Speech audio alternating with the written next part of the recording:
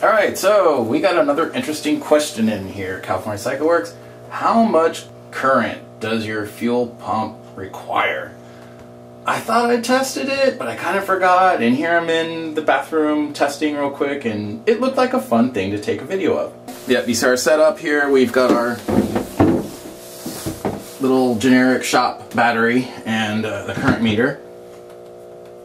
And so this is a fuel pump that we weren't going to sell. We actually bench test them, and one of our tests is kind of funny. If it sounds rough, we don't sell it. So it does about 1.2 amps just sitting here. It doesn't sound that rough either, too.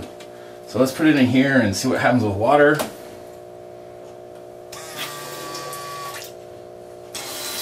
Oops.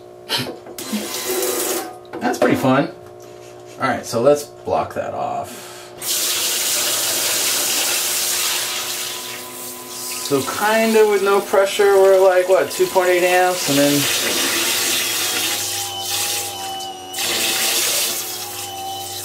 we can make it go up to like 5-ish. What, 4.7? 4.8? And probably it normally runs 4 maybe.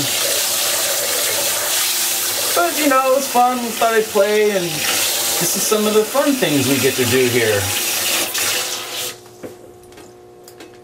So there's that.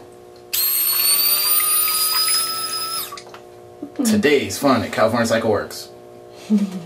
Thanks for watching.